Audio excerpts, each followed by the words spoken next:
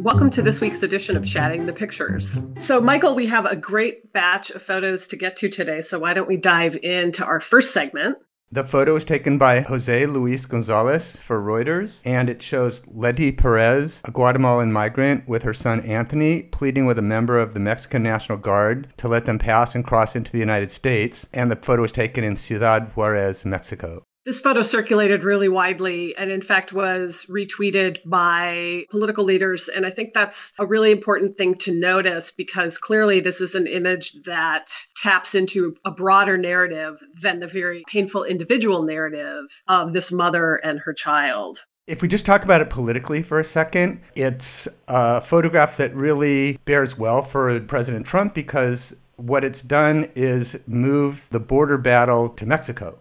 So the fact that you have this kind of confrontation south of our border shows that the buffer has gotten larger. One thing to me that really embodies that is the hand of the soldier on the gun. You get a sense that there's not necessarily a lot of racial and ethnic difference between the soldier in this case and the woman and her child. And I think that plays out in the larger political scene, as you said. You know, this photo is really loaded with emotion. And if you look at all of the photos from the scene, several of which include the mother actively speaking with the soldier. So you don't have a faceless soldier as you have here, but you have images of her pleading with them. These guys themselves who look very young. She here, I think, is in a really interesting position because in this image, is she protecting or being protected by her son? Even despite the painful emotion of Lety Perez, the mother, it's the son Anthony's face that I think really draws us into this photograph.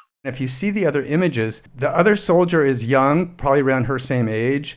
And there's actually a kind of almost a sympathetic vibe between the two of them. And there's one where she's even holding his hand. In this photo, because his head is cut off, you get that kind of sense of the state and this authoritarian. But in the other images, you see more that he's kind of a victim himself. We've seen images like this before. And one of the reasons I think this photograph got so much traction is because of that anonymity of the state. Here in this photograph, it's not about an interpersonal interaction, right? It's really about power of the state and really the individual powerlessness of the soldiers as they said to her, look, we can't help you. We're doing our jobs.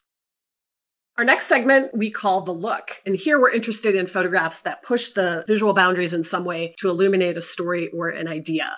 This photo was taken by Philippe Wojazer for Reuters. It shows Swedish environmental activist Greta Thunberg with French activists from the Youth for Climate movement attending a questions to the government session at the French National Assembly. I feel like this photo should be captioned, Greta is not having it. It is such a wonderful image, partly because of the different expressions of all of these young people, but particularly her. She has been this very public figure in the foreground. She came to France as a very visible public figure and activist, and it's like she's heard it all before.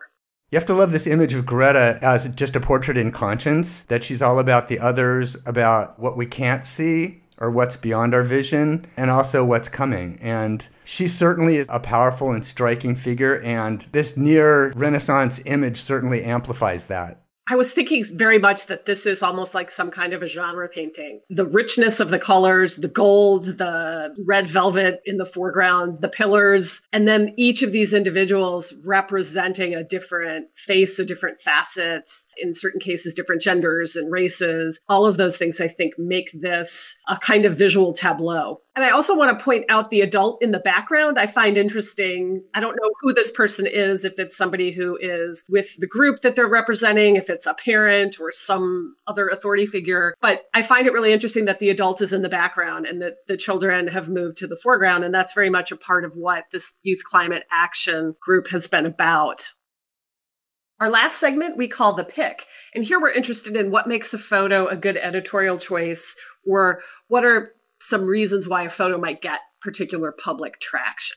This photograph was taken by Kala Kessler for the New York Times. She was assigned to the Democratic debates, and it's from a Democratic watch party that she covered with viewing rooms for each candidate. So I don't know which room this is from, but it does show these three women being effusive in reaction to the drama on the screen. We're looking at John Delaney debating Bernie Sanders. He was called on at the outset of the debate where he challenged Medicare for all, and Bernie just came right back and shot him down, saying, "You're wrong." This to me is such a great example of both the fun and the problem of horse race coverage. So what we have here is the drama of the split screen campaign. You know, there are women candidates, but here we have two white guys on the screen duking it out, and then this group of younger women clearly engaged. But I'm struck by the gender differential. I'm struck by the age differential. But mainly, I'm struck by the extent to which we are definitely at the stage of